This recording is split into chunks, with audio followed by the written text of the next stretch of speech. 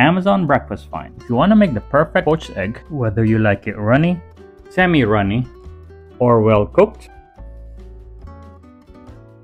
then this Amazon find might be for you. Just add oil, spread it around, prep your eggs, then just drop them in there.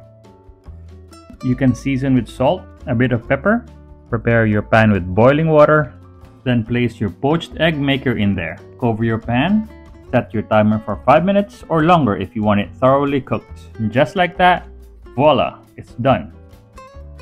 You just need a silicone spatula to lightly scrape the top outline of the egg, then just wiggle and drop.